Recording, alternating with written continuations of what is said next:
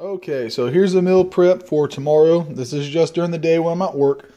I got 12 ounces of tuna and 3 eggs with a shitload of mayonnaise. I got 12 ounces of tuna, 3 eggs, shitload of mayonnaise, and mustard. I seasoned both of them up. This is 10 ounces of Swiss. I'll eat 5 ounces for one meal and 5 ounces for another. So this is one meal, this is one meal. This is, I don't really like to call it a meal. It's more like a snack in between my meals. And then I'm going to be eating some salami with the cheese.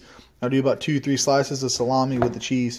And then when I get home, now this is just like I said for the work day, so I'll eat 4 times while I'm at work. I'll come home, I'll take a beef protein shake, which is right here, and it does taste like complete ass. I didn't look at the flavor when I got it, but man, that tastes like shit, but it works. So I'll do that before I work out.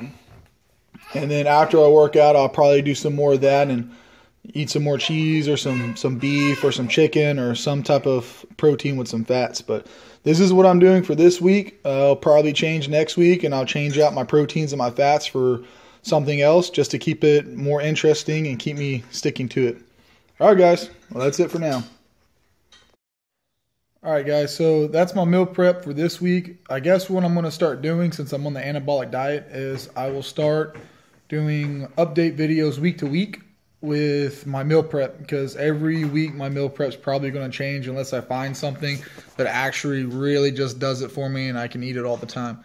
I'm going to get bored of my food pretty quickly. Probably by Wednesday, I'll be tired of this meal set up by Wednesday, and I'll be wanting something different. So every week I'm going to change it. So every week I'll do a meal prep video for the anabolic diet, and I'll let you guys also know what I'm eating for the weekends.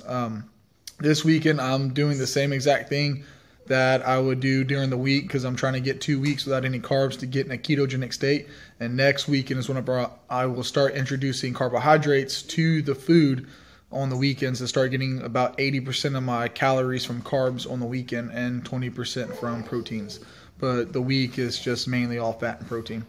So I'll do a little mini series on this too. All right, guys, just want to add that in.